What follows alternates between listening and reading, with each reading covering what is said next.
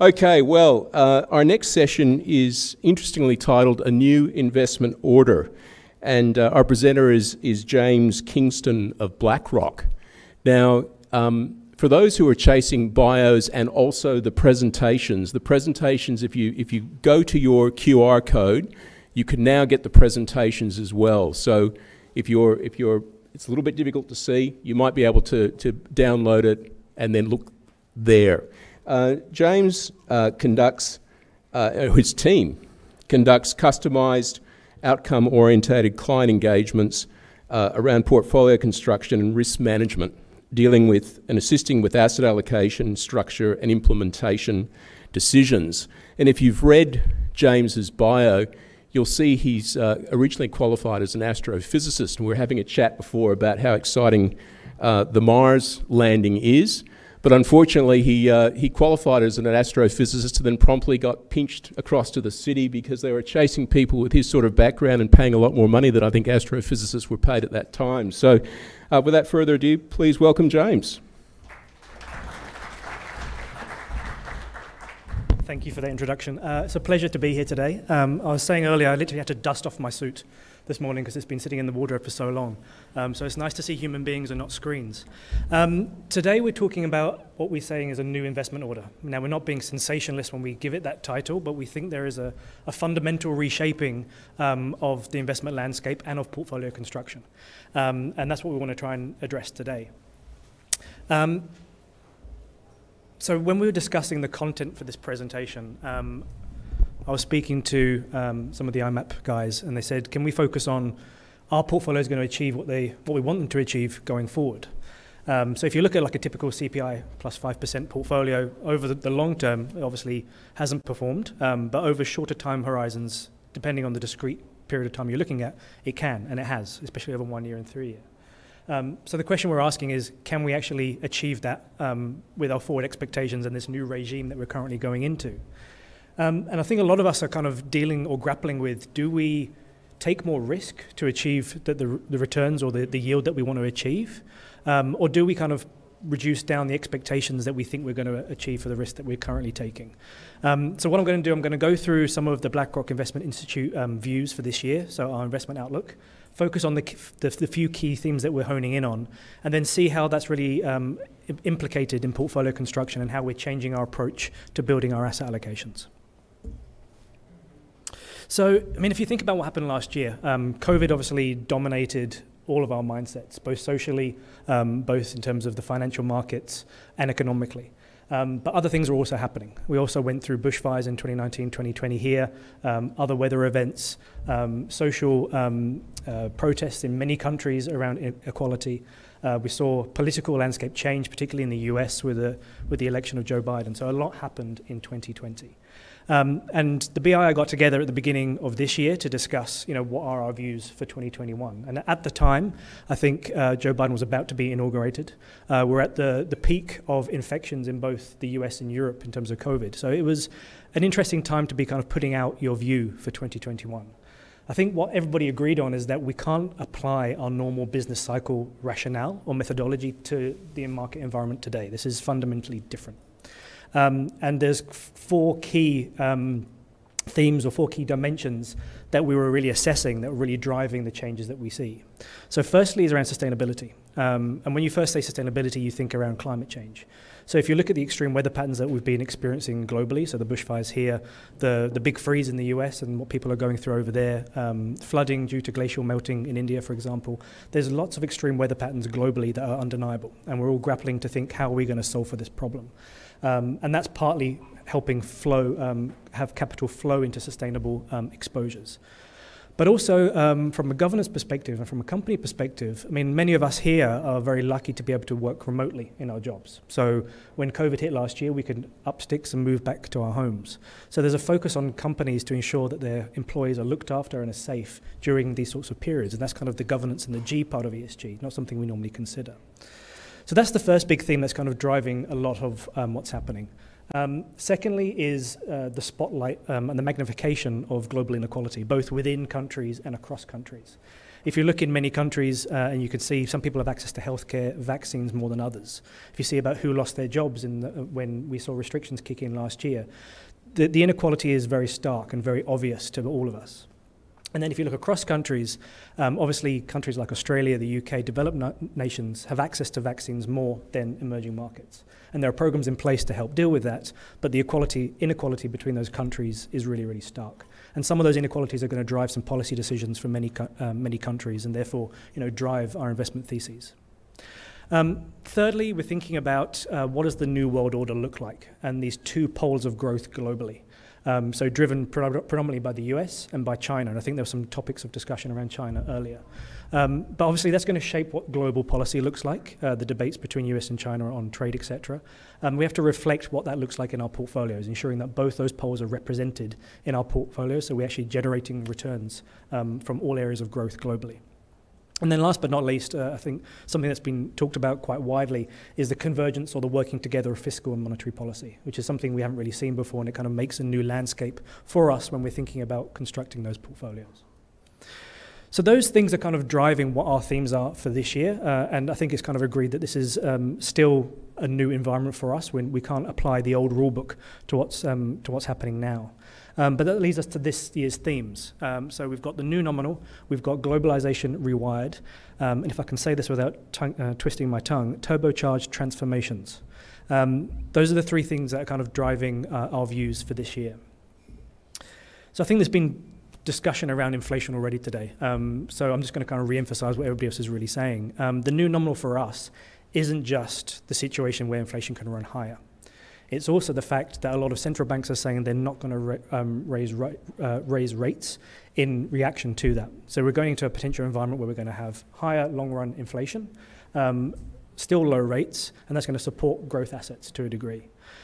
So we're very much underweight government bonds in the US and in other markets, and pro-risk assets for that reason.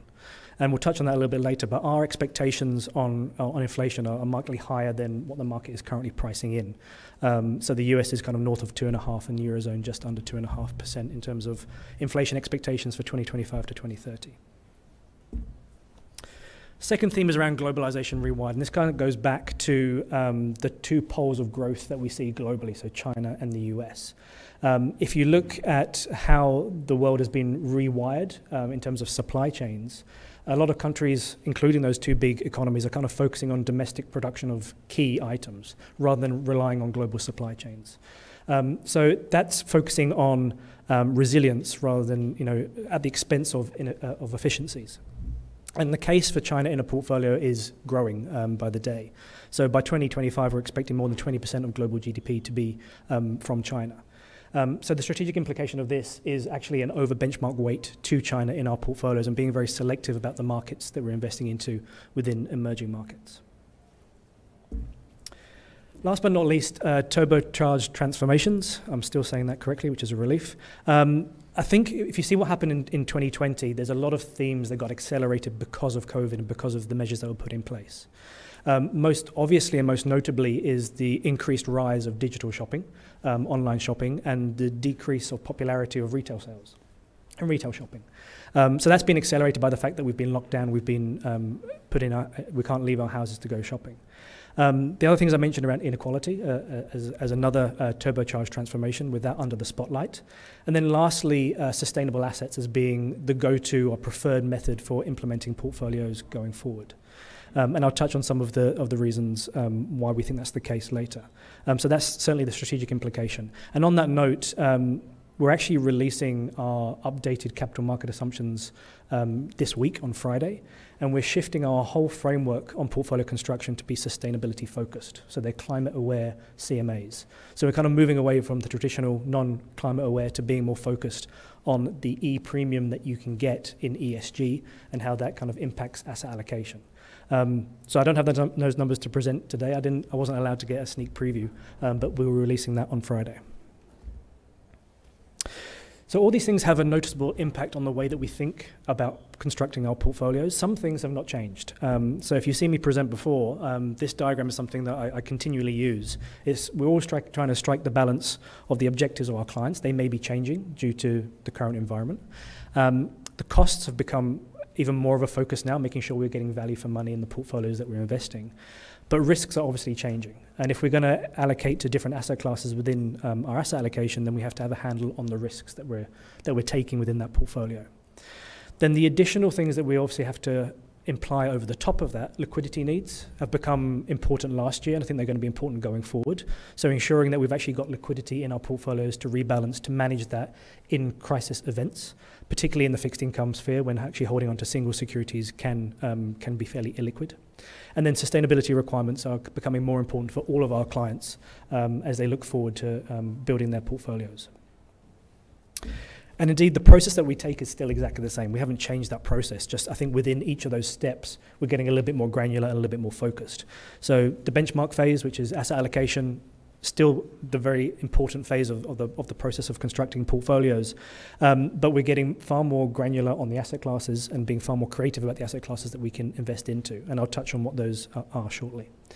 Budgeting still exists, so where we're willing to take active risk. Investing, I think what we saw last year is that a lot of investors are really focusing on picking the best strategies and picking the best managers, because the market performance that we saw really sorted out the cream from the crop. And then lastly, monitoring, again, become even more important through what we saw in 2020 with the risk spikes and the market performance. So these 4 steps haven't changed. I think we're just taking a little bit more emphasis on some of these steps to actually adjust our portfolios for what we see as being the new regime going forward. Asset allocation is still going to be driving the majority of that risk and return in portfolios, and thus, what we're relying on when we're constructing that is the capital market assumptions that we're putting forward. Now, these are end of last year, so obviously they're going to update this week. But if you can see that, I think a lot of these views are reflected in what we've already discussed today. So over the next 5 years, the expected return on a lot of fixed income asset classes should be or expected to be 0 or close to 0. So therefore, we're seeing a lot of clients kind of push up the risk of their asset allocation and moving into more high yield, more emerging market debt, etc. We're also seeing a huge shift into alternative asset classes. So real assets if we can, if not hedge fund strategies and fund of hedge funds to kind of get that diversification benefit and also other areas of growth. And then being a bit more discerning about equities as well and where we invest and what markets we invest into. So there's 4 things I'm going to touch on, and again, kind of re-emphasizing what has been discussed already. So a new playbook for inflation, and that kind of sings to the tune of we're expecting inflation to go up. The market is not currently pricing in an increase in inflation. Oh, beg your pardon. So if you look at the break-even rate versus the nominal rate versus the actual real yield at the moment, the market's not pricing in, at least in the US, an increase in inflation. But we think that is going to be happening in at least the next few years. So strategically, that's an opportunity within portfolio construction to kind of build that into your portfolio. And if you think that it could potentially be a risk, actually try and mitigate that risk or hedge for that risk wherever you can. So I've spoken to a few of you today talking about trades in commodities or inflation-linked securities or sectors that will kind of give you that inflation protection. And we're seeing a lot of that currently happening. But it also has an impact for how we structure our portfolios. I'm missing a slide. I'm going to continue. So the second thing was around diversification. So we talked about the 2 poles of growth around China and the US. That redefines what we mean by diversification in portfolios. So normally a well-diversified portfolio will have access to global markets. Most portfolios that we see and most investors are underweight China or don't have actually any allocation to China whatsoever. And we think there's a case for that to be included within portfolios. If you look at China bonds, for example, the yield on China bonds are currently around 3.3% on government bonds, that is. So in comparison to other developed market government bond yields, they're far superior. Yes, there are additional risks in investing in China, most notably the political discussions between the US and China, the valuation of the yuan relative to the US dollar, default risk, for example. But the uptick that you get in yield is compensating for the additional risks that you may be taking there. And so we would advocate for an above benchmark allocation to China within portfolios at the expense of some of those other global bond exposures, not only to increase the potential yield, but also to manage your risk. So in reality, if you look at the correlation of China bonds relative to other asset classes, not looking at FX risks there's a very low correlation to corporate bonds and to global government bonds, and a strong negative correlation to equities. So it provides a very good diversification benefit within portfolios. So we think there is a case for that to be made to include above benchmark weights within China.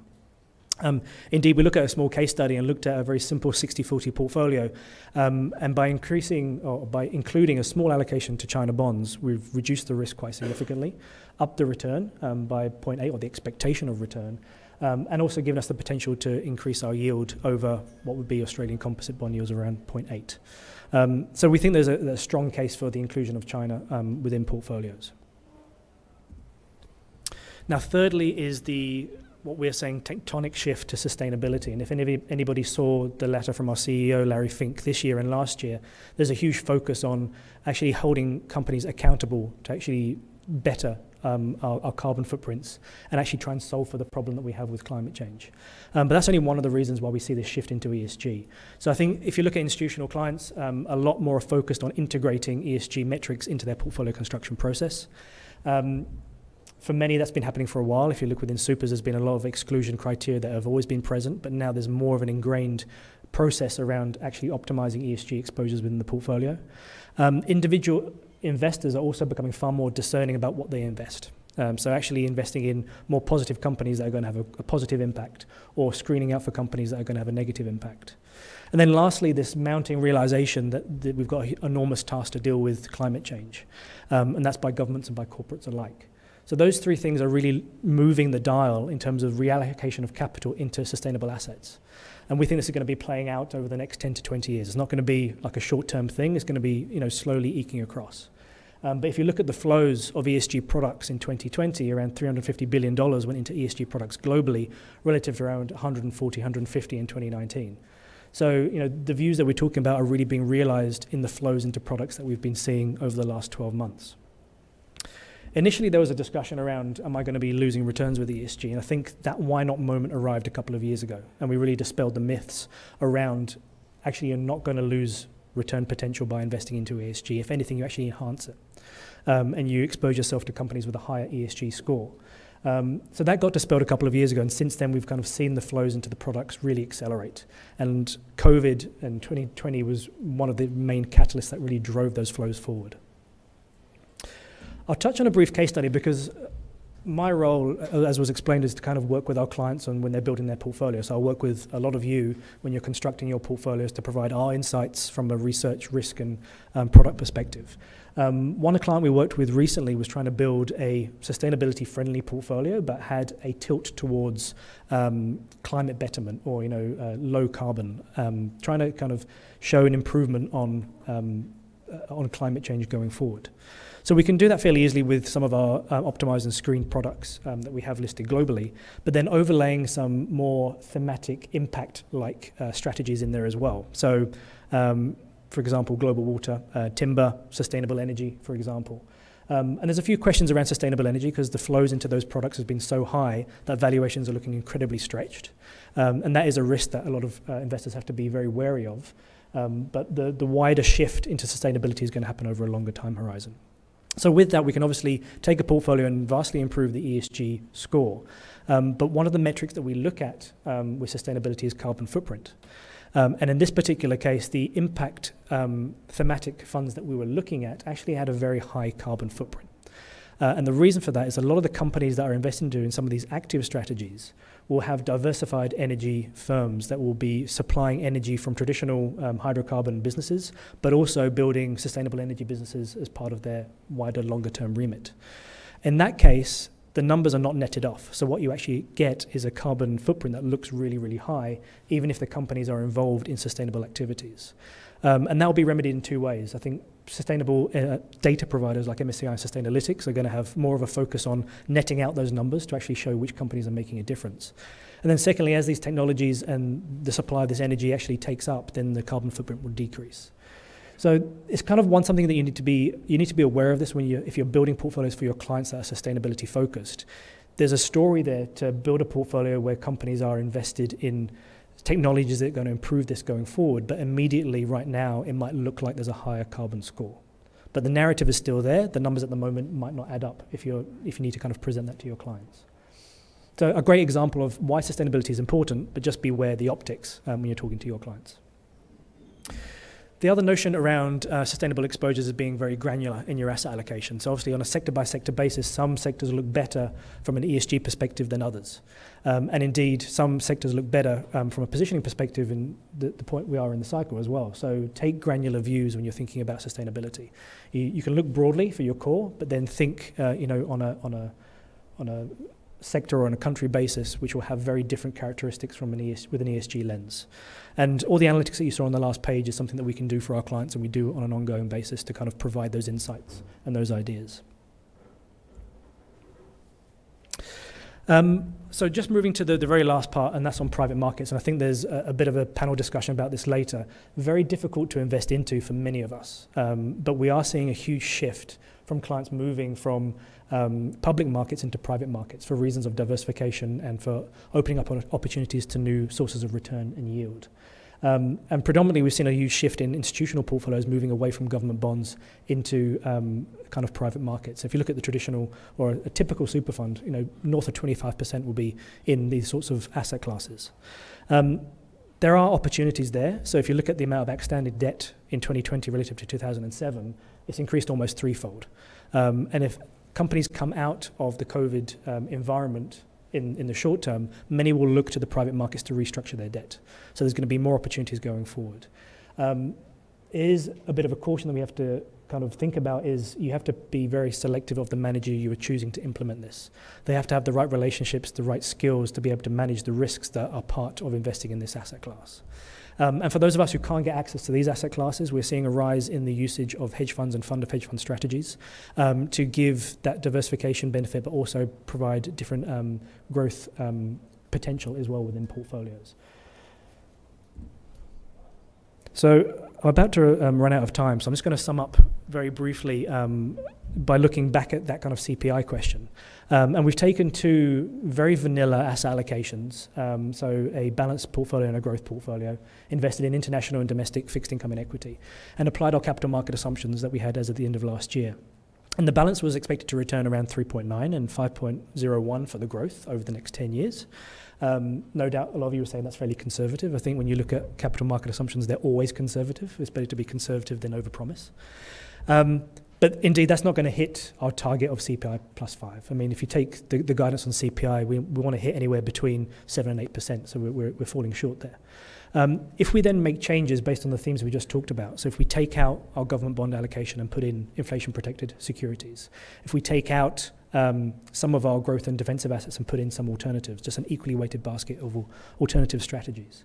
And then lastly, if we sell down some of our international bonds and put in China, we can actually get to a expected return, which is around 5% for the balanced portfolio, around 6.4% for the more growthy portfolio.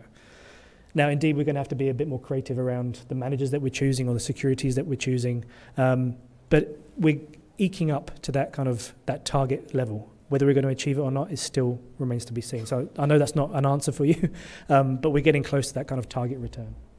So just to kind of summarize what we've just discussed, if we think about the new investment order and where we're going, be aware of inflation risks. Consider mitigating or managing for that risk using inflation-protected securities, commodities, etc. There is a huge shift into sustainability as an asset allocation framework. So we believe that that's going to be happening over the next 10 to 20 years. And indeed, the capital market assumptions that we're about to release really supports that narrative of baking it into portfolio construction. Thirdly, use of alternatives as an alternative to, again, diversification in the portfolio rather than government bonds.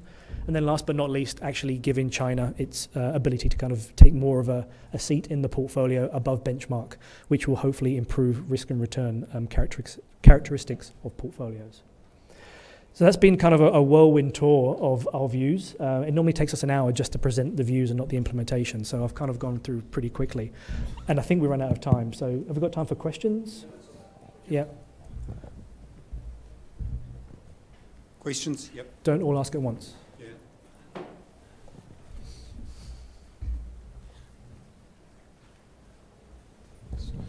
Just with the analysis on ESG, Yep. that analysis went from 2012, I think, to now. Yep. Just obviously in that period, it's been a very growth tech pro market, and ESG tends to tilt you towards those sectors. Yep. If you do that analysis longer term, obviously it's not as great.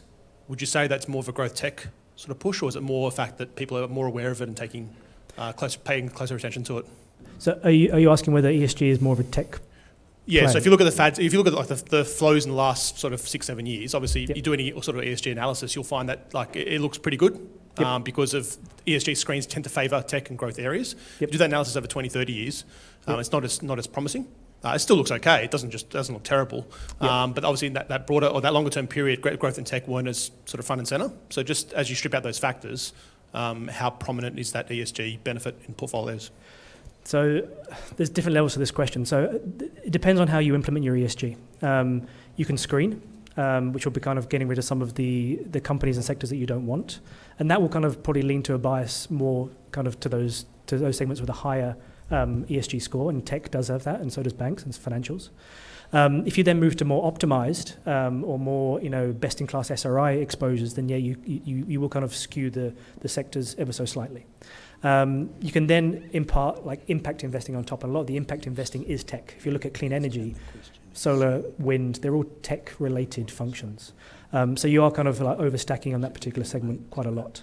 But indeed, if you want to take more of a broad-based exclusion approach, then you don't have that kind of sector biases. And indeed, I think a lot of the products that we have and our competitors have actually have constraints on it to make sure you're not getting huge sector biases in the portfolio. So I think when you see the numbers coming out this week, you will see an E-premium that we're pricing into the capital market assumption. So we do believe that is the case, and that will probably play out over the next decade or so.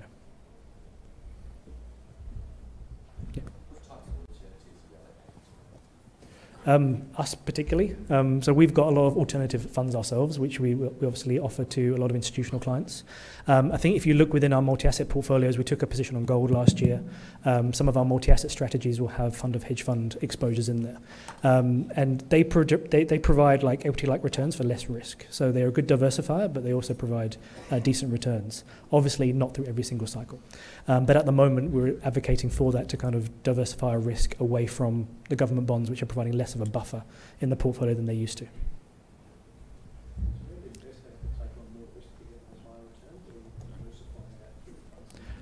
James, could you repeat the question, because it's yeah. Yeah, sorry. Sorry, the question was, with your CPI plus, if you're a balanced investor, is the end investor taking on more risk to achieve those returns? I know that's not critical of the product, it's a thing that every investor is having to take on across the market. So I'm just interested in your thoughts there on that angle. There's definitely an uptick in risk, and I think if we look back earlier when we were talking about inflation, our expectations on equity market returns are higher because the discount rate is affected by the interest rates, obviously. Our expectation on tips is higher, and our expectation on government bonds is not as low as it used to be. So I think our portfolios have kind of shifted to more equity heavy, less government bond heavy, so there is an additional risk in that inherently. And yes, if you want more returns, you need to take more risk. I don't think we've discovered the free lunch yet. It might be out there somewhere.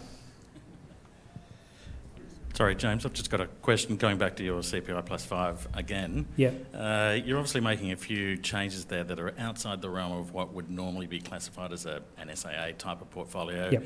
including different asset classes, building out the alternatives and things like that. Yep. So I just wanted to get the house view on how important you think, or how likely is an SAA portfolio going to be able to hit these things, or do you have to move more to a DAA type of approach? Broaden up the range of asset classes you can get into. Yep. I mean, what's the house view as to what the general industry is doing versus what's needed to be done going forward? Well, I think what we're advocating for is a change to SAA, to actually open up to more asset classes, which is why we've included alternatives in that particular asset allocation, why we've included China. So those changes are necessary to deal with the fact that we can't rely on some other asset classes to provide us the risk or return that we need. Certainly, we're seeing a lot of clients trying to do DAA or TAA, but it's also very difficult in a very rapidly changing environment to do that.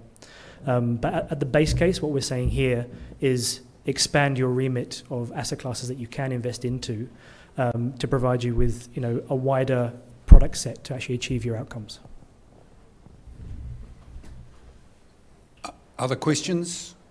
I have a question particularly about Chinese equities. Yes. And the way in which, you know, the type of portfolio that's represented in this room, you know, mum and dad with $600,000, the way in which they can practically get that exposure. To Chinese equities? Well, since that's going to be a sort of one of your two poles for future growth. Yeah. So if you look at emerging market benchmarks, China's around 40% of MSCI EM. But the majority of that is offshore, so you know, through Hong Kong, through other listing locations. China A was included a couple of years ago at a very low inclusion level, so we'd expect that to tick up over time. To get access, you can actually buy China A exposures offshore. I don't think you can access it via Australia. But indeed, if you buy emerging markets, you can also get access. But we are kind of cautioning that if you invest into emerging markets, be a little bit more granular in your exposures. I think if you look at the performance of emerging markets last year, emerging markets in Asia performed very well. Emerging markets in Europe and Latin America and Africa did not. Partly due to their reaction due to COVID. I think Asia's got COVID well under control compared to other Western markets. So you know, be granular if you can. China exposures exist. In the market, there's not very many in Australia. There's a lot more globally, but there are ways to access that. But just beware that there is a difference between onshore China A shares and offshore through Hong Kong.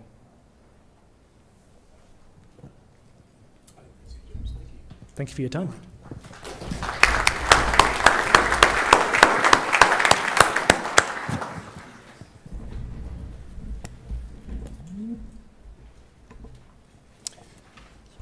Thanks very much, James. I think that was a really succinct and interesting presentation, and well done to the floor for the quality of the questions. Some good questions. It's more of a sort of cup of coffee does to fire up the brain cells, get you moving. Our next presentation is a panel discussion entitled Asset Allocation Challenges and Features in Managed Accounts. It's moderated by Michael Karagiannis, the Michael Parkinson of the industry in terms of moderating panel sessions. He needs no introduction to any of you, so I'll just call on Michael to come forward and kick things off. Thank you.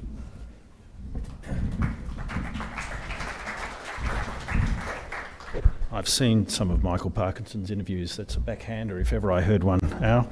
Thank you very much. It's a pleasure, actually, and perhaps a little disconcerting to be talking to a live audience, having been spending the last year talking to a virtual audience and now actually having to wear pants for meetings. That's quite unusual as well. I'm sure you've all heard of certain faux pas over the course of the last year as a consequence of that. This session, AA Challenges and Features in Managed Accounts, really I think has in part been covered by some of the previous speakers, so we can go back over some of those points. We've got a great team up here. What we're going to do is ask them to come up and talk for 2 or 3 minutes individually just to give a perspective, and then we're going to get into a panel discussion. We've broken it up into 2 sections.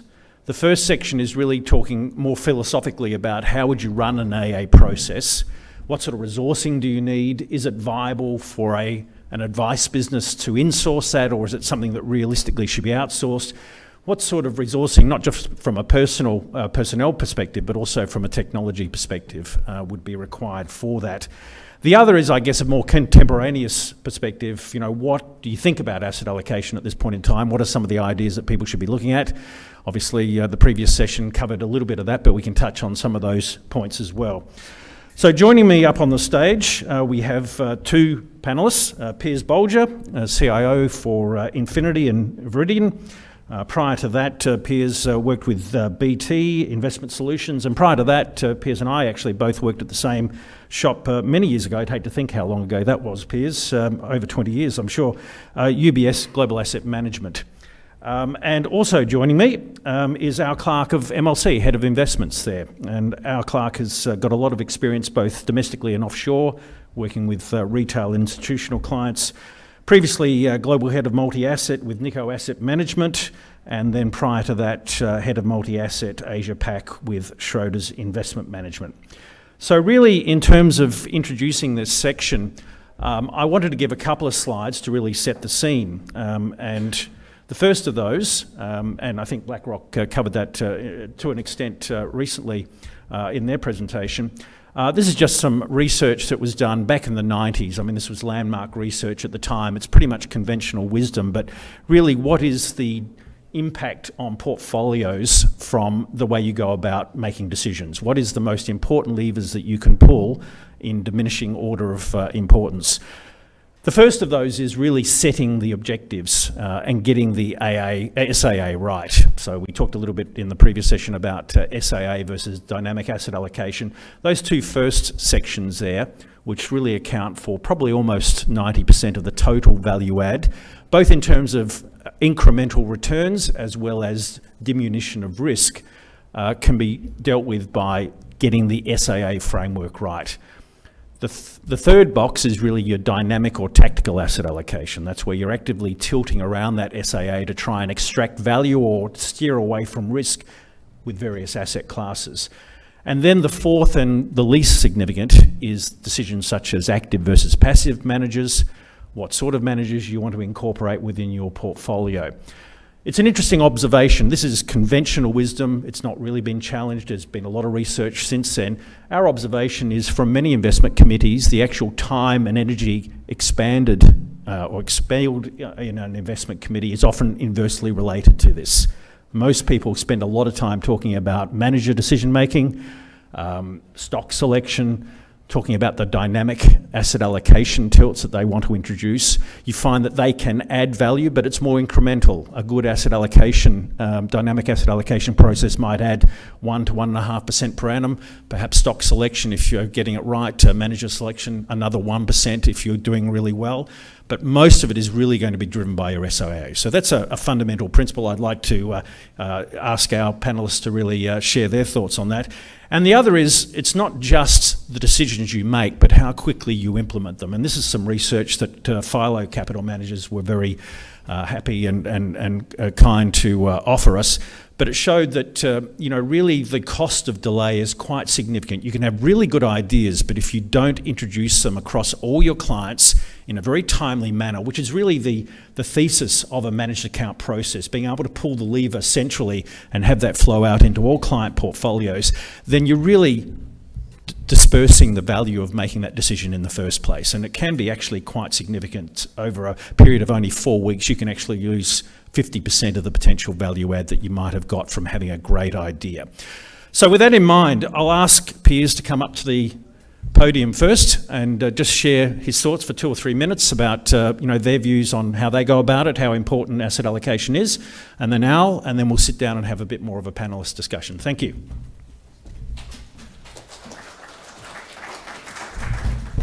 Thanks, Mike, and well, afternoon, everyone. So you can tell Mike and I have obviously worked together because our slides are going to be quite similar in the context, but how do we deal with the asset allocation challenge? And, from our point of view, there's really 4 key areas that we think about. First and foremost is around having a process around your asset allocation framework. And, we certainly believe that that really underpins your ability to be able to deal with different market environments and to be able to have that backstop in order for you to make changes if you think it's appropriate, as well as obviously deal with the framework that supports your asset allocation, whether it be in terms of manager selection or security selection on that front. The second one is around implementation, and that chart there that Mike just showed I think is a fantastic one, the ability to implement on your portfolios. And I think when we look at it from a managed account point of view, that's actually been a significant advantage relative to what we've seen in a more traditional framework where portfolios may be implemented by an individual advisor. And quite often in that context, they often start with their biggest client and then work their way down. The advantage of implementation through a managed account framework is that you're dealing it with all clients at a single moment in time. The third point, and I think this goes back to, again, through the Black Product presentation, is the ability to have a broad church in the context of your investment universe. We're a big believer in the context of being able to get as granular as you can without sort of over-diversification within a portfolio framework, but being able to have as many quivers to your bow in the context of actually how you manage that portfolio and the asset allocation framework. And then finally, and probably most importantly, is your asset allocation actually adding value? So you've got to be able to measure it. You've got to be able to take that attribution rather than just assume that you're doing a good job when indeed you actually might not be doing that at all. So just the way that we look at it, again, very similar, I think, to a number of other speakers, so I don't know if that's good or bad, but in the context of, we split into two sort of key distinct areas. One, having that strategic framework, so that's underpinned by the capital markets assumptions that a number of people have spoken about today. Creating the investment objectives for your portfolios. Not all portfolios should or do have the same investment objectives, but looking at that in the context of what you're trying to achieve. And then building a framework around that. And our strategic framework in that context is ensuring, can we, through the journey of time, based upon the work that we've done in terms of our capital markets, achieve the outcomes that we want for those portfolios. The right-hand side of it then really comes around how do we want to manage risk in the context of those portfolios over the journey. Because certainly in our view, a set and forget strategy over a really long duration might hit what you're trying to achieve, but markets don't behave in a normal manner, as we well know. So the ability to be able to make changes in order to manage that risk through time we think is really important. So your investment configuration comes into play. We've had a lot of speakers already talk about the types of allocation that you want. Portfolio implementation, again, timing, we're not big into timing, but we do think it's important to be cognizant of the market environment, and then ongoing portfolio management. So that's how we sort of break that nexus, and whether it be tactical or dynamic depending upon people's views. But underpinning all of that, as I said, is how do we manage risk? Our core philosophy is if you get less wrong, then through time compound interest will do that heavy lifting. And so it's more around the incremental nature as opposed to trying to hit home runs all the time. And this really just highlights that point probably over the last 12 months. So this is just showing our asset allocation on our balanced portfolio throughout pretty much 2020. And just a couple of points to note on that point. One, the implementation piece. Through that February-March period, we were able to make those decisions quite quickly when we felt that obviously things were going potentially to hell in a handbasket. And really when the Fed stepped in and started buying treasuries, we could equally then start to say, is there a flaw to the market environment, and could we make the changes back to making changes within our portfolio? And you can see there throughout the journey of 2020, again to the point that Mike was making before, it's really that incremental build that we were really trying to build into the portfolio, rather than simply saying, we think we're out of this environment, we'll go for a swing to the hills. That's not the way that we thought about it, nor the way that we think is best to create, as I said, real value in order to create those long-term objectives that you're trying to achieve. The other point to note when we just think about growth and defensive, and I think more so on the defensive side of things, even when you're looking at alternative assets, even when you're looking at property as an example, there are some clear asset classes that have some quite significant income generative capabilities, as well as obviously asset classes that have quite a lot of interest rate sensitivity built into them. So when we think about that component part, whether it be in defensive and or growth, we do look to marry those elements in the way that we then build out our asset allocation. And that leads us into the third aspect there, having this chart really probably, if you look at it, makes a hell of a lot of sense. But in the context of, the building blocks that we utilise within our portfolios, and the ability for us to be able to try and identify opportunity sets. And again, I think it goes back to actually one of Angela's first questions that she asked the panel here, is the ability to be able to implement on platforms, and the ability for platforms to be able to create an environment where you can actually have a really well-functioning managed account. And from our personal view, that has been a challenge across the market, and hopefully we'll see some that being resolved as platforms start to evolve. But as I said, I think that it's one of the more important points, and again James's session just gone, is around how do you build out and how do you create those opportunities. And I think that from our point of view certainly has been a positive element in terms of the way we go about it. And then ultimately in terms of you've got to measure your performance, and you can see there if you sort of look through, particularly obviously back at first quarter of last year, obviously we saw that there was a dip clearly. That dip was far less than half of what the ASX 200 fell, but clearly we had an implication there in terms of performance. You've got to acknowledge that. But I think the ability to be able to move out of that was an adjunct of the way that we've gone about the process. And from our point of view, we do believe that you can add value through time. It's going to be incremental to Michael's point, but it can create value for clients on that basis. So with that, I'll hand over to Al.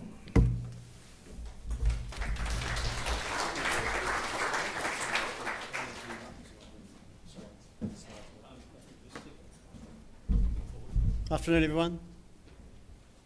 This is the most people I've been around for like 12 months. I've seemed nervous, not so much the public speaking, it's just this is a bit confronting, being so intimate with so many people. So Michael earlier talked about the most important decision. So why is asset allocation important? And the most important decision, I think he framed it exactly right. The first one is getting the member into, or the client into, the right risk bucket cohort. That'll dictate their outcomes for the number of years. So we don't really control that bit. Our bit is then, once that's been made and that decision's been made, okay, how do we now maximise that outcome? So we've decided they want to be in 70% growth, 30% defensive. How do we now maximise that? That's our important decision. Oops. And that's where it's sort of, hopefully we can start to add some skill. Now, as I was reflecting on this, I don't want to take up too much time, but as I was reflecting on this presentation today, I was thinking there's been environments, I've been doing this for nearly 30 years, there's been environments where asset allocation, it's not easy, I'm not going to pretend it's easy, but it has been easier. And it's been easier because when you're making a decision to move out of certain assets into other assets for a reason, such as we thought equities were expensive in 1998, we'd move into bonds. Bonds were at least giving us 7%, or US bonds were giving 7%, Aussie bonds were giving maybe a little bit less than that. In 2007, again, you thought equities were expensive, you'd move into something defensive, bonds were giving you 5%. At least when you were looking at that asset allocation relative decision, it's all relative, there was something on the other side. You could move out of something, but there was something on the other side. Now, we're all aware of this. I actually missed some of the earlier presentations. I'm sure it's been covered. Right now, there's nothing on the other side. If you want to get out of growth, there's nowhere else to go. So it's just a really challenging environment for asset allocation. So I listened to James from BlackRock earlier talking about broadening out, and Piers just said having a broad church. Broadening out the mechanisms and the things at your disposal feels really important now just because there's nothing on the other side. You need to find ways of embedding defensiveness, embedding other types of carry or ways of getting yield into your portfolio, because the majority of stuff that you used to invest in just provides you with asymmetric returns and no carry or no yield. So it does feel, in that context, it does feel quite challenging. So I just thought I'd go, in the short time I've got to start with, I thought I'd quickly just run through an example. Now, here's our asset allocation process, just in high-level theory. We're active asset allocators, that shouldn't be a surprise. I think where we probably add a bit of value is, rather than just looking at assets, we try to think about what I was just saying. We try to think, how can we customise or look outside the box, be a bit innovative in how we're trying to get some of those different assets and different roles that things can play into our portfolio. And the way we make all these decisions is through a thing we call this is MLC's Investment Futures Framework. Very briefly, it's looking at a range of potentially credible scenarios, thinking of the probability of those occurring and how will our assets behave in those scenarios, and then maximising that trade-off. So I thought I could just do a quick example. So what's something that we're worrying about right now? Well, from what I can understand from what's just been said in the last half hour, inflation's been a topic today. We're worried about inflation. I'm not going to suggest inflation is a slam dunk. I don't know if inflation's going to pop up, but our probability of inflation occurring is definitely increased. And one of the good things about that is that it's cheap to hedge against. So a lot of what we're looking to buy into our portfolios for deflation or disinflation is quite expensive. Tech's expensive, bonds are expensive, all those sorts of things. Duration of any asset that's got duration is expensive. On the other side, things that don't have duration, things with cyclical flows, they're a bit cheaper. Value equities, emerging markets, those sorts of things. So we've got a situation right now where something we're worried about, which is inflation, is actually not too expensive to hedge against. So what do? This is one of our model portfolios. We're talking about SMAs, so the separately managed accounts. Here's our sort of mid-range one, so the assertive. And in this account, you can see some of the things we've adjusted recently to try and get some of these cyclical cash flows in, and hopefully during the question time we sort of tease out this inflation issue. But one of the things we're looking to get in is obviously some sort of inflation-linked or cyclical cash flows. So as you can see there, we've increased, the number one equity we hold actually is BHP, so there's no more inflation-linked than the real cash flows from a miner, right? So the number one equity is BHP, that's one way of getting it in. We also increased our exposure to a global value manager. So value equities tend to be more cyclical, more financials, more energy, those sorts of things. Again, certain implicit inflation links, so we increased that. We also added a dedicated emerging market exposure through a Walter Scott. And then finally, the more defensive side of it. So we're adding in these cyclical things, but as I said, there's not much on the other side as far as defence goes. How do we get defensiveness in? Reducing duration is an obvious one, but what we actually use is a proprietary product we call Inflation Plus. Happy to talk at length, but I don't think I'll be allowed to, where we embed certain protective mechanism and defensive components. So we use that as a way of getting defensiveness. It delivers our expectation is a real yield somewhere in the order of 4 or 5%. That helps us to try and accommodate the fact that nowhere else are we getting that type of trade-off when we try and be defensive. So that's all I really wanted to talk about, to sort of set the scene that I think at the moment things are a little bit harder than they have been. As I said, it's almost 30 years in, it does feel quite challenging at the moment. And it's really about, I think some other people have been saying this, let's try and broaden out and be innovative about the way we use asset allocation. So I'll stop there and hand back to Mike. Well, thank you. So as I said before, we're going to divide this up into two sections. In the interest of time, we'll just skip over the first one and give it some reasonable thought, but not go into too much detail perhaps. But philosophical discussion, you know, how hard is it to run an asset allocation process? Both of you have indicated how important it is. Everyone has a view about asset allocation. It's a sort of thing that, you know, you share thoughts around, you know, barbecues and so on and so forth. But there's a difference between having a view and actually having to run it within a portfolio. It's a very tough discipline, and in fact, the evidence suggests that there's not a lot of practitioners out there that have a good long-term record in terms of delivering positive value and perhaps risk reduction from asset allocation. So what, in your views, do you think are required to make it a success of it? Perhaps Piers, you want to kick off? Well, I'd agree with you, it is hard. And if you think about it in the context, if you've got security and manager selection and then your underlying managers potentially in your portfolio are also making asset allocation decisions. So, you know, the challenge that we would, as I sort of alluded to, the challenge that we see around this is that you need to have a base framework, and that's, you know, the context of which I've always thought about it, and the ability to be able to then think about that in terms of the objectives that you're trying to achieve. I think one of the challenges when people talk about asset allocation, as you say, is that quite often people see it as a significant move every time you need to make a decision, and we don't see it in that manner, but you need to have a directional view that you want to build into and have strength in that conviction through time, as opposed to looking at it on the basis of 1 week we're going to make a decision and buy Bitcoin and then the next week we're going to sell it because it drops, as an example. So you need some of that, as I said, duration in those views enable you to get the advantage of making the changes. Al, your thoughts? I would agree with all that, and I think you framed it nicely. Everyone feels like they're an asset allocator because it's one of those things we've all got, you know, it's a barbecue chat, and we've all got a bit of skill in timing markets, etc. I think being honest, and Piers had this in his slides earlier, being honest about where you can truly add value, I think that's a useful starting point. Do we have a demonstrable track record in being able to do this? Can we show that? Okay, now let's exercise that skill. That's a really good starting point. I think the bit, and I was sort of highlighting this before, the environment right now is challenged, and you just need more bodies to throw at it. If asset allocation is more difficult, you need to be innovative. You're using that broad church that Piers was talking about. You just need more bodies, and to really make it an environment where you feel you can add value. So I think it's resourcing is really important. Be honest about what you've got at your disposal. Think about where you think you can actually add value, and if you're going to go into that broader church and use a wider range of instruments, just make sure you've got the appropriate resourcing to make those decisions.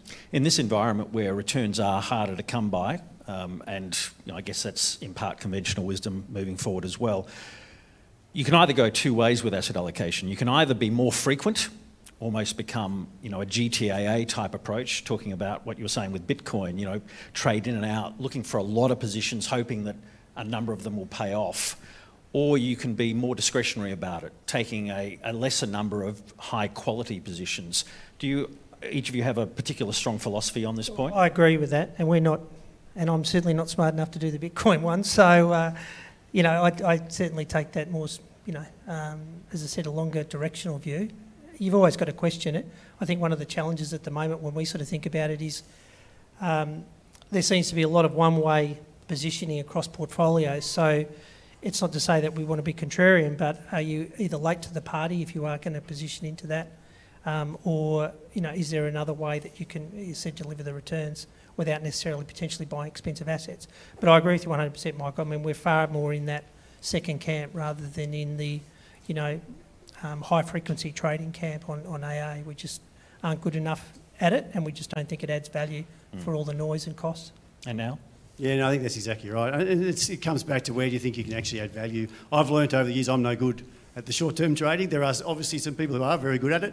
I think a few of them showed up on Reddit a few weeks ago with a few of those social media things, but it's not where I've been able to add value over my career. So I think being honest about where you can add value is very important. But also, don't be afraid to, I mean, I'll get this quote wrong. It's something like, there's decades when nothing happens and there's weeks when decades happen. If you're in that week, then don't be afraid to take the risk. Like, you've got to know where you think you can add value and be nimble enough and be at least speedy enough to actually get that risk deployed, make those decisions and get them done. That was just on Lenin. that, sorry. That was Lenin, by the way. Lenin was that quote was from Lenin. Yeah, just on a that noted portfolio manager. Thank you, comrade. I think just on that point there, from your comment there, Al, I think having a rationale for your views is also really important, because if you want to create a view, and let's say emerging markets is one element, and people going into emerging markets that have already rallied significantly over the course of 2020, and then the view to say, well, I'm going to go into emerging markets because they've gone up and because, you know, it's the trade. The element around that, I think, if you were going to do that, I'd imagine MLC, you'd have a really well-structured rationale as to why you want to go into emerging markets to be able to back that view. Now, even if that view turns out to be wrong, you've got a rationale in terms of your thought processes to why we're making that decision, how we're making it, and for what duration, and what are the catalysts in order for that to change. And I think that if you are looking at it from an asset allocation point of view, that's been one of the things that I've found really helpful for me over my career, is to really document that and think about it. And it doesn't have to be chapter and verse, and it doesn't need to take 12 months, but it does, again, set a framework, because quite often when you do that, then you're looking at, well, if I got this wrong, what implications are on the other side? And it just balances out that concept. One of the topics that came up a couple of times during the presentations today is, you know, maybe looking to become increasingly granular with investment calls. So, for example, the China equity market as opposed to emerging markets. Just want to get your thoughts on that. Obviously, in the context of managed accounts, one of the advantages is the ability to implement fairly quickly. But are we trying to get too granular with some of these calls? Are they really asset allocation? Or is there perhaps a tipping point here that they probably really belong to an asset manager that has expertise, maybe allocating between regions in the case of emerging markets or developed markets for that matter? Are we just trying to inherit too much of those decisions at the asset allocation level? Are there constraints with doing that? I mean, the average investment committee that we deal with maybe meets once a quarter, they might meet more frequently, but it seems that some of those decisions may require an almost hands-on, day-to-day perspective. I just wonder about your thoughts on that. Yeah, well, I agree with that. I mean, we have a broad EM strategy for our our multi-asset portfolios, and within our global equity portfolio, we run an Asian strategy, so alongside our broad EM.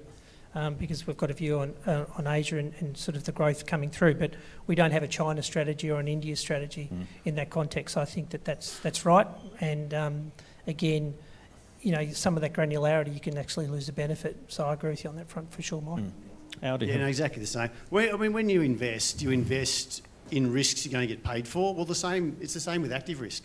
Invest in active risk you believe you can add value. So it comes back to that being honest, and everyone's talked about that already, but at least be honest around where you feel you can add value, and if you can demonstrate that, then sure, take the risk.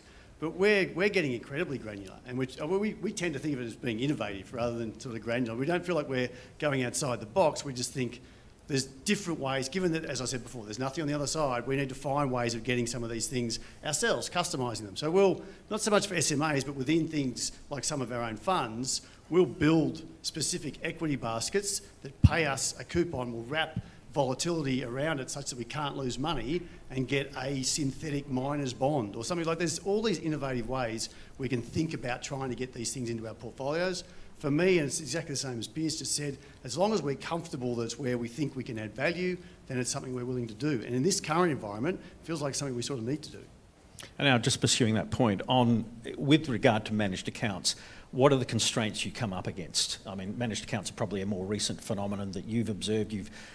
We all have a long history working with managed funds, but managed accounts offer advantages, certainly from an advisory model portfolio. But what are the constraints that we have to be cognizant of that make perhaps implementation very difficult, very expensive, perhaps? Share some thoughts on that. No, it is. It's a compromise. There's no doubt. You're right. I mean, in the simplest form, you're limited or constrained by the funds that are on the platform. That's your first constraint. But then the democratisation of investing. I mean, there's so many ETFs and there's so many listed vehicles we can use. So the capacity to get a lot of the exposures we need, particularly with what's going on now, thanks to BlackRock and people like that, there are a lot of things we can actually get exposure to. So the compromise is not as profound as it probably used to be a few years ago. But that said, there are, around derivatives and things like that, there are things which are just, they're a blanket trade-off. So we look at our internal fund and we look at the managed account, we think, okay, what's the most appropriate trade-off here we can make to get the nature of that exposure in, and are we happy to make that trade-off? So an example would be something like currency. So currency, it's harder for us to trade it on the platform, obviously, than it is in our own funds. So if we want to, for instance, take some more foreign currency, but we don't want as much US dollar, well, we can use a value manager. Global value managers tend to have a lot less US dollars in their portfolio, so if we want to do that, then we can have an unhedged exposure through a value manager rather than through a growth manager, those sorts of things. So it's just being a bit innovative and trying to find where we can actually get that trade-off best represented. But you're right, there's compromise. And Piers, extending that conversation into the realm of alternatives, are there alternatives you'd love to be able to incorporate but just can't because of the inherent nature of the beast? Yeah, and I think we've worked with a number of managers. I think probably the liquidity element of platforms, so I think it's a platform issue. I'm not sure if there's any platform people here, but platforms talk about that they can deliver on everything, but then ultimately liquidity then becomes sort of the be-all and end-all in terms of the conversation. So, you know, in the environment where you're seeing, say, industry super funds and the like have a vast or a significant amount of assets in, illiquid assets, in alternatives. So, you know, it does make it a challenge in that sense. So I think one of the things from a managed account point of view is the inability of platforms to be able to administer. Now, they're doing more around the private label, they're doing more around the ability to quarantine managed account portfolios for particular groups. And that's enabled, you know, groups such as ourselves being able to have some exposure, but it is a challenge. And then you've then got the second element associated with it is for clients, if they leave your managed account portfolio, and let's say the portfolio is in an IM as opposed to a PDS, then they have to be a wholesale investor, and if they're not a wholesale investor, having got into your portfolio, then it's got to sit on as a standalone investment on the wrap. So there are some sort of mechanic issues that make it a challenge to hold illiquid assets and IMs as well for retail investors through a managed account. I think they're solvable, but I think that, you know, there does need to be some aspects from, particularly again from platforms, because they're doing the administration. Less so probably in ours because they have their own administrative vehicle, but certainly the three platforms we're on haven't solved that issue, and in some respects don't want to, which I think is, you know, not great for the industry. Well, let's move on to the here and now, second half of this session. Al, you talked about bonds and, you know, the historically easy switch at various stages of the investment cycle between growth and defensive, and how that decision is far trickier. What does that mean in terms of portfolio construction looking forward? Is there a third leg to that conversation that you can look at that can perhaps try and fulfil part of the role? How do you build a portfolio, particularly in a low interest rate environment? It's a theme that we were talking about last year. Yeah, it's tough. I mean, it's not easy. I think the easy thing is you just end up owning less nominal bonds. That's the easy thing. Outside of that, now what do I now use as a defensive mechanism? And we're coming back to the similar theme, but it's this broad church. Just be willing to look for different ways. I think, was it BlackRock? I think it was James saying they've got Chinese bonds in their portfolio. Well, we've done the same thing. You get a government bond that's paying you 3% yield, which was 2% as of 3 or 4 months ago, was 2% more than anyone else in a developed market. That made sense. So just being a little bit more innovative in where we can get that defensive component. And that's in the carry side. The other bit to sort of consider is just pure defensiveness. How do I actually get pure defensiveness in? Is it through currency? Is it through volatility? I've been trying to think of ways of doing those types of things. Now, you're right, it is a little bit more of a challenge in the managed accounts world. There are vehicles that do it. You can go and buy a VIX ETF. There are ways you can get those types of things into your portfolio. It's just understanding, again, the sort of trade-off around your growth versus your defensive. And Piers, what's your thoughts?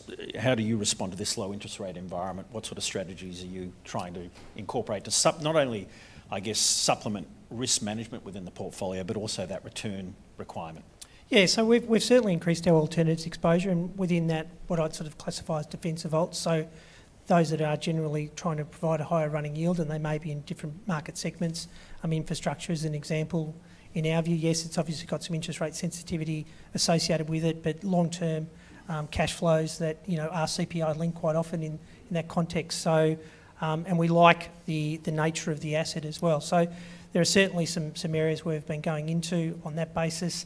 Equities still, from our point of view, provide a very good, strong yield, and BHP's results are a good example there. I mean, even though miners aren't, they've got their record cash flow. So I think that even equities in the context of yield can be also accretive for investors. Like we're certainly as underweight as we can be in terms of our bonds exposure. We've got a more flexible bond exposure across our asset managers where we utilise that just to reduce some of that duration risk. But I think it is a challenge, and I think that one of the aspects from an asset allocation point of view that potentially we may all have to face into through 2021 if yields continue to go as the way they've been going over the last 3 months is that the fixed income component of our portfolios could generate a negative return. So for your, call it retirees, or for your very conservative based clients, that might result in a difficult conversation because I haven't seen that since really 1994. And so I think it's an important aspect that you mention, Mike, because you do need to deal into that situation where nominal bonds could give a negative return, and that's sort of not intuitive for many retail investors. Al, coming back to you, and I guess in the interest of time, probably the last point from me, inflation or deflation? Deflation seems to be falling out of favour at the moment, but if we look out over the next 5 years or so, which is your greater concern? The greater concern is inflation. Again, in the scenarios process that we run, deflation, there's still deflationary scenarios. It just feels like the probability of those is lessened given the way governments are behaving. So governments and central banks have coordinated globally to do their best to get rid of deflation for the last 10 years, almost 20 years, and they've been successful. Now, I think we'll start to see inflation starting to rise. It's been called transient. I think that'll become more structural in time, and we won't have time to go into the reasons for that, but we're definitely more worried about inflation. But as I said, the good thing about that is it's not terribly expensive to hedge against inflation in your portfolios. We haven't seen it. I remember it. I was trading bonds in 94 when inflation suddenly reared its head again, and that was a learning experience, is the best way to describe it. But once inflation surfaces, it does tend to be quite persistent, and it wouldn't be a surprise if that's where we end up in the next 5 years. Piers, inflation, deflation? I would say it's a slight increase in inflation. I wouldn't say it's going to go, gangbusters, but I don't think that's a bad thing. I mean, we have had, deflationary pressures in multiple parts of the global economy, so I think to have some level of inflation is good, and I think central banks, have changed their mantras. We know they're going from really forward guidance to actually being in the eye of the storm before they make changes. So I think in the context of that, central banks are on hold and they want to see it come through, because we've seen through 08-09, through the QE, we didn't see inflation rear its head as well. And, if we look at the moment, in the US, still 10 million plus people unemployed. We're not seeing any wage growth come through. You're seeing pockets in certain sectors of the economy. So I think it's a while off yet. And I think just in terms of, we spent a fair bit of time more recently just in regards, should we add tips to our portfolio and these sorts of things, but the long duration of ILBs and the break-even points, we haven't got there yet, and we think that there are other ways you can manage that.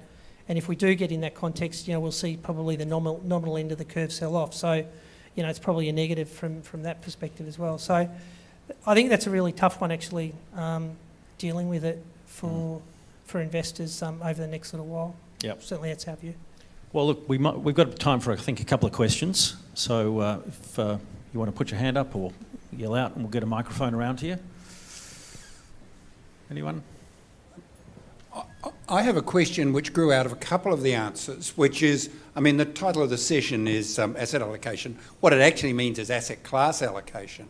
But what is starting to constitute an asset class, a unit of decision making for portfolio managers?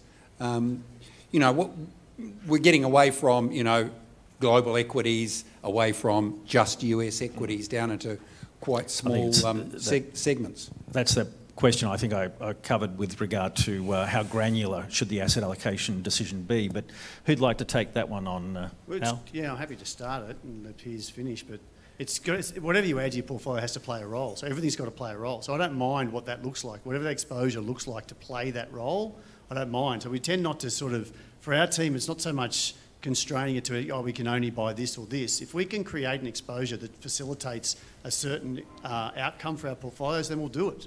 So I was sort of trying to give you the example of creating a miner's bond.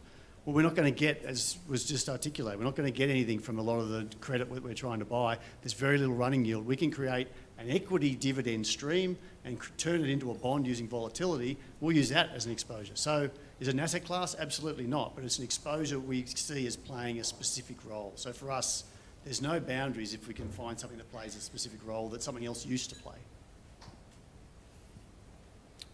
Any other questions? No? Well, thank you, and thank you to the two panellists. And ladies and gentlemen, please join me in saying thank you to them.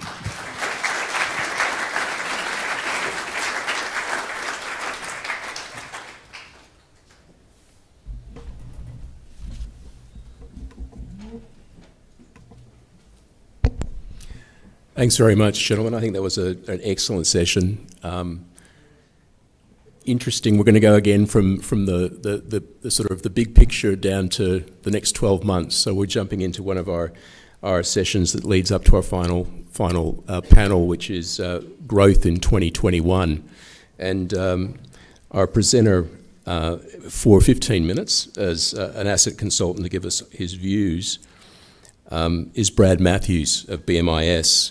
Now, Brad's had over 30 years' experience in a range of financial services roles, but most interestingly, when you look at his bio, he's edited a newsletter known as Plain English Economics for the past 24 years that's read by secondary students studying economics. So I'm all for plain English. I might have a chat to you, Brad, about whether you can give my son some personal tutorage for economics because he needs it. Please welcome Brad Matthews. Thank you.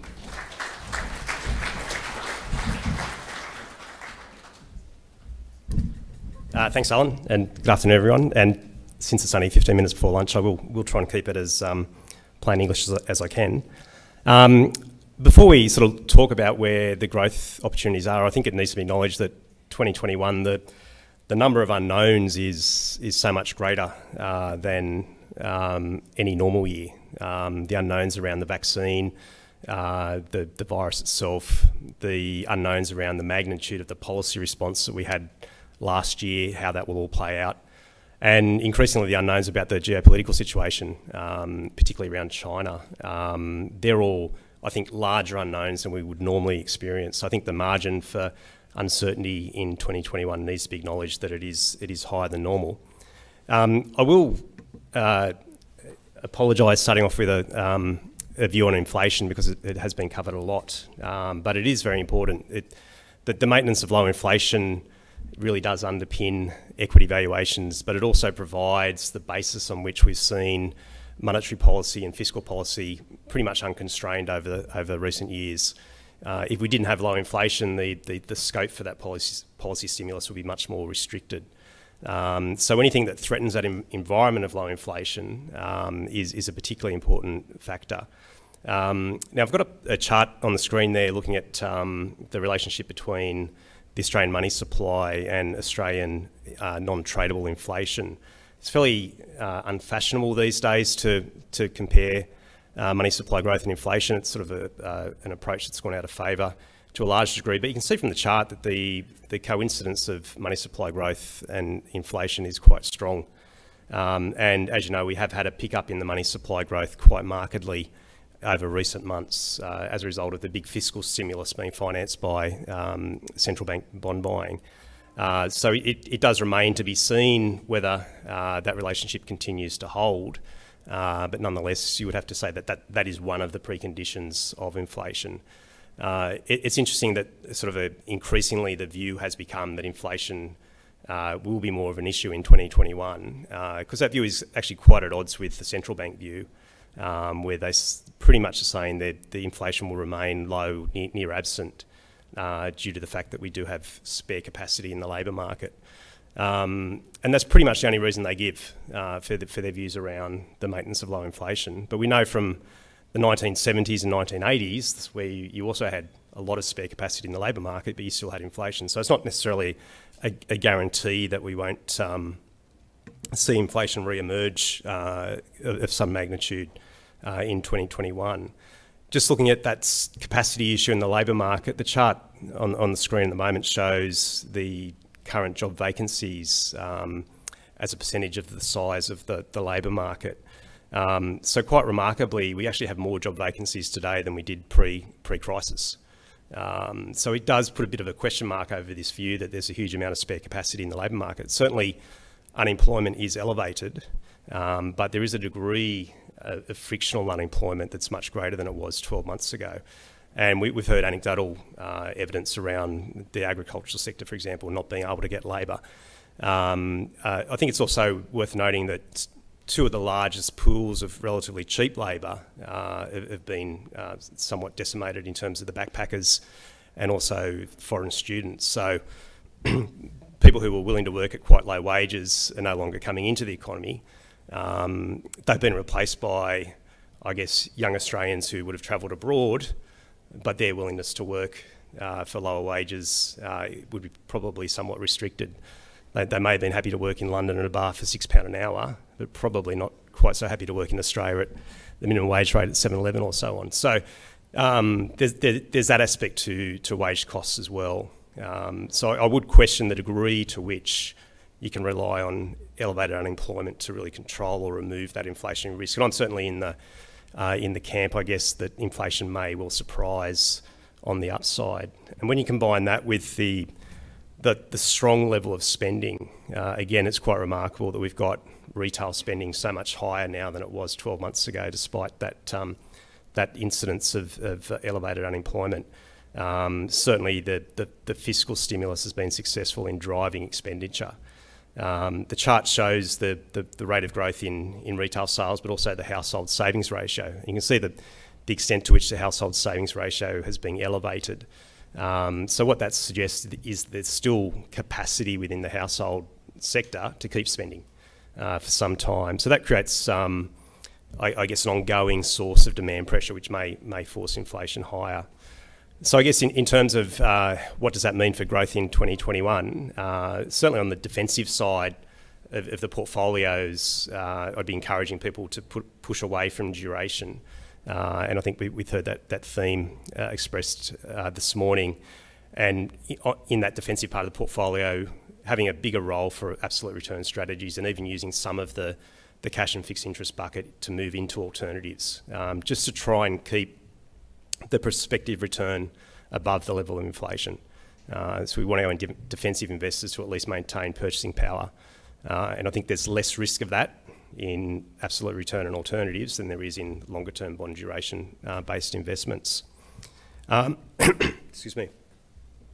Looking at the growth side of the equation, and it's very apparent when you look at what's happened over the last 12 months, the degree of disparity across equity markets in the different sectors. So certainly equity markets have held up pretty well in aggregate over the last year, but there's certain parts of the equity market that appear relatively cheap and other parts that appear relatively expensive. And particularly we do get that upward pressure on inflation, which then turns into upward pressure on longer term interest rates. I think we can expect some sort of reversion in those trends. So we're particularly looking at infrastructure and property, the more defensive end of the equity market, utilities as being areas which are probably a safer bet.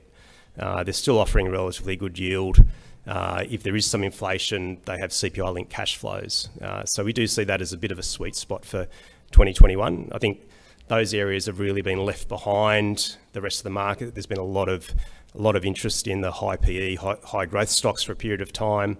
As we got the vaccine announcement, there was a lot of interest in retail stocks and more cyclical stocks, but that true defensive end of the market, I think, will become quite attractive, both for people looking to have I guess, a more fundamental view of equities, but also people shifting from defensive investments into more growth style. So they'd be the two areas probably that we'd look to bias in an overweight sense. I've got a couple of examples there on the bottom of the chart of shopping centre REITs as just an example of the style of investing where you haven't seen those valuations come back very far at all since they were sold down quite dramatically in that March period. So you can see their yields on offer. If we do get a normalised dividend payout, and you do need to adjust this for some capital raises through the last 12 months as well. But if retail sales do return, then presumably rent collections in shopping centres return, and all the evidence suggests that in the big high quality centres that's happening. So it wouldn't be inconceivable that over the next 12 months some of those yields start pushing up to 8% if you don't get any change in the share price of those vehicles. So either the assumption of the yields being normalised is incorrect, or we do get some price growth. So we see that as a pretty attractive area. And I think you can go through the whole infrastructure asset class and come up with similar sorts of scenarios where normalisation of cash flows will start to make these assets quite attractive in a relative sense. On the currency side as well, we'd also be looking to be quite active with currency. Not so much as an area of growth, but perhaps increasingly use it as a defensive part of the portfolio. I think the rise in the Australian dollar does create opportunities to start using unhedged exposures as a bit of a downward protection. So the fortunate aspect of being in Australia as an Australian investor, it is a pro-growth currency. So typically being unhedged does limit the downside volatility. So as that dollar comes up, looking for opportunities to build in some protection by having some unhedged exposure in that equity portfolio as well. I'll just finish up with a final slide just to highlight the fact that I think we need to be on the lookout for imbalances over 2021. We've seen such unprecedented stimulus being applied to economies that it would be remarkable if everything excuse me, just came into a big equilibrium after that. I think there will be imbalances coming through. And I've got the chart there shows just the spending by Australians on consumer imports. And you can see it's sort of rocketed up from $7.5 billion a month to 10 billion a month over the last 6 months. So that's playing out all around the world in different ways. And certainly from Australia's perspective, our trade accounts are very strong. So it's not presenting any macro risks at this point in time. But there would be emerging economies where a similar sort of trend would actually cause, at certain points, quite significant imbalances. So I think we just need to be careful about assuming that things will go on as normal when we've had such disruption to supply chains and the normal workings of economies. There's going to be things that fall out. And I guess the more vulnerable the economy is and the more reliant it is on foreign capital, the more risky it may become over 2021. So I might finish it there. I know we've got a Q&A session on some of this later, so I don't think we're taking questions now, but thanks for your attention and enjoy lunch. Thank you.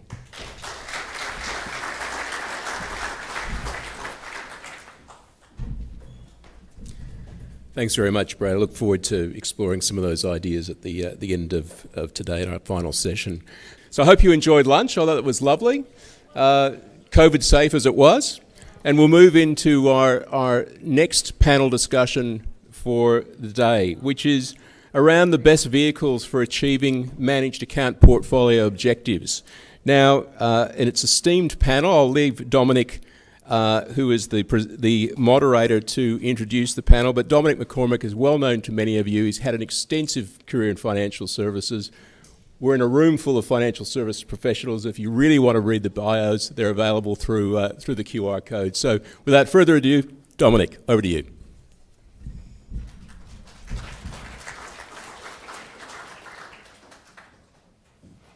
Yes, excuse me. I did ask Alan not to read the bio because it was a bit out of date. When it talked about 33 years experience, and I've just realised that this is my 37th year in the investment industry. Back to my first job at AMP 37 years ago, back when it had a good reputation. Toby, they're not a sponsor, are they? I didn't see them there, but sorry. That was a long time ago anyway. But for this topic, we have some great panellists to discuss. And I'm not going to go through their full bios. We have Chris Meyer, the Director of Listed Products at Pinnacle, Evan Metcalf of ETF Securities, Head of Product, and Nathan Lim, Head of Wealth Management Research at Morgan Stanley. And with fancy titles like that, you know that they've got the right experience and qualifications to discuss this important topic. So if they would like to come up and take their spots. I mean, best vehicles for achieving managed account portfolio objectives. Today it will be skewed towards managed vehicles because that's how a lot of these portfolios are being built today, even though direct shares is obviously has been part of these types of portfolios for some time and is probably where managed accounts started. And we're trying to also have a look at what's changing in this space and what the future looks like. But we're going to start with a sort of big picture question, and Nathan in particular has got a slide and some to talk about this one. Where do passive exposures, and especially ETFs, fit in managed accounts? There's no real point asking Evan on this as an ETF provider.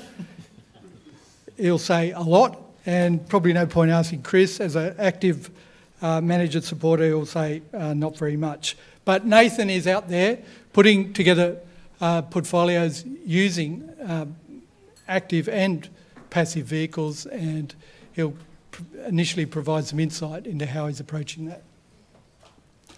Perfect. Thanks, Dom. So I think there's just one slide. I was asked to sort of start today's discussion, again, just sort of as my role as head of wealth management research, is just how do we put models together for our wealth management clients. And the very first thing I just want to make very clear is that at Morgan Stanley, we're very agnostic, right? We really don't think that active or passive is necessarily better. It's horses for courses. At any point in the economic cycle, or anytime specifically market conditions, really is a better indicator of when you actually want to be using an active or a passive instrument. Now, as far as we know, and again, maybe somebody can correct me about this later, I think we're the only firm in Australia that actually has an active-passive framework that is predictive. So we actually put together a series of indicators to actually get some insight into whether or not market conditions right now are more conducive for an active manager or a passive manager. And this is really, the slide shows you, is our active-passive framework. Now, I'm not going to go through the deep details on how it actually works, but effectively what we're doing is we're looking at market fundamentals, we're looking at interest rates, we're looking at manager dispersion of returns, we're looking at fund flows to sort of gauge a sense of what is the sort of state of the market. And the simple way to sort of think about this when you aggregate it all together is sort of like a rising tide lifts all ships, right? So we've heard that saying many, many times. If you know that the market, for example, has got tight dispersion of returns, it's really hard for an active manager to beat their peers if everybody's doing the same thing. You know what? Just get yourself an ETF. Alternatively, if you've got a wide dispersion of returns, you've got a very sort of confused market in terms of signals, then that's a great time for active managers to step in. And so that is one of our 4 key pillars in terms of how we build our portfolios. We're agnostic between active and passive, and we very much let the market sort of predict and tell us where we should be sort of positioning our portfolios. And just as a final point, for the last 2 or 3 years before the COVID crisis, we were very much in the passive camp. Since then, we've been aggressively moving towards increasing more active allocation in our portfolios. Just as a follow-up question, I mean, has the increased range and granularity of the ETF spectrum made it easier to build these portfolios, or do you think it's even gone too far? No, it's absolutely made it a lot easier, especially in Australia. Now that we're up to about 300 odd ETFs, it's fantastic. However, what we have got access to on our global platform is that we actually also shop from the global universe. So there's about 3,000 ETFs offshore.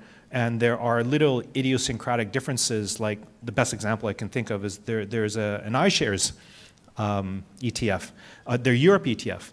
that is about a quarter cheaper if you buy it in London as opposed to buying the same one here in Australia. So it's just a little arbitrage that you can pick up by just looking outside the rest of the world. Now that's not open to all platform providers. The range of ETFs from iShares already are very good, and we're very happy to be using them. But where you've got the ability to sort of reach outside of Australia, there's lots of choice out there. And I think that's a key element to building robust portfolios. You want to be able to express as much of your investment view as granular as you can get. Evan, do you have any? Yeah, I think just to add on to that same point, I think having the additional granularity that you have these days allows people to, I guess, take an active decision more at a portfolio level. So instead of going right down to sort of single stock analysis and individual assets and building their portfolio from the ground up, they can look at things like sectors, things like regions, and use the tools available in the ETF universe to construct a portfolio in that way, which is still essentially active, but it's not active right down to the base level. Yeah, maybe if I can chip in. I mean, I'm here to fly the flag a little bit for ETFs, but also for active ETFs, actively managed ETFs. You know, Pinnacle is an issue of actively managed ETFs, and I would say that's probably where the choice is not good enough yet for, you know, advisors in the room. If you do like to build client portfolios using ETFs, but you also like to mix passive and active in an ETF format, there's only about 20 actively managed ETFs in Australia today of the 300 total ETFs. But I reckon that's going to change a lot this year. And so I think, you know, I'm optimistic that if you are an advisor and you're building portfolios for your clients using listed funds, particularly ETFs, you'll have more choice of actively managed ETFs this year. And I think that could be a tipping point for just the general usage of ETFs in client portfolios, that you will have more choice of good quality, you know, active managers that are available for you in an ETF wrapper. Because, you know, even Nathan interchangeably uses the term ETF with passive. But actually an ETF is just a wrapper for a managed fund. It could be active, it could be passive, it just happens to be quoted on an exchange. And so if that's the way you like to build your clients' portfolios is on exchange, then, you know, and you want to use passive and active, then, you know, you need more choice of actively managed ETFs in order to build those portfolios. Yeah. Nathan, do you have a view on that?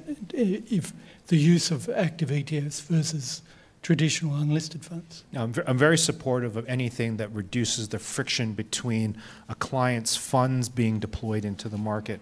I think there's a lot of complexity that we all face in this industry. A lot of it is self-imposed because of technology, but also because of regulation.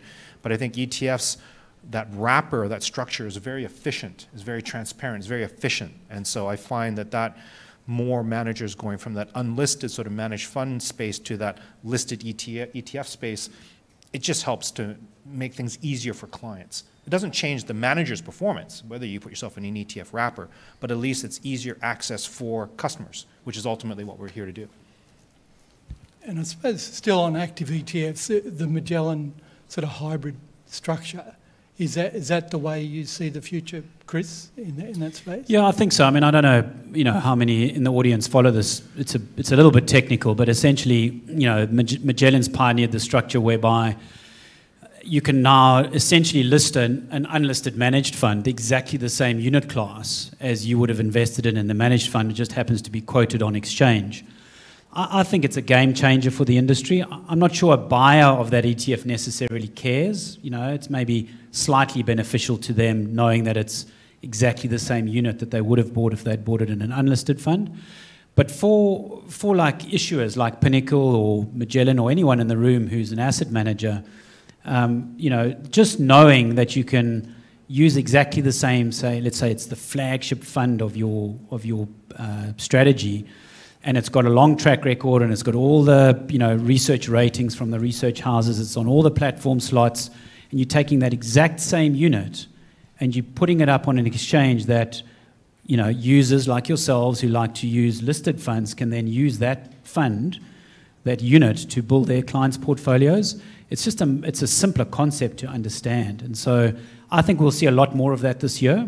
And I think the other thing we'll see, and this is maybe slightly off topic, but we're still very new in active ETFs. You know, Magellan pioneered it 5 years ago. 5 years is a very short time span for any industry. The US has only started it this year. And so I think globally we'll see more and more education and rhetoric about actively managed ETFs. And I think that'll just, you know, more conferences like this will talk about it. And so I think it'll start to become part of everyday language with financial advisors and brokers. But is it a product structure that more suits the bigger brand name managers rather than sort of more boutique type groups? No, not necessarily. I mean, you know, there's 5,000 managed funds, there's 20 active ETFs.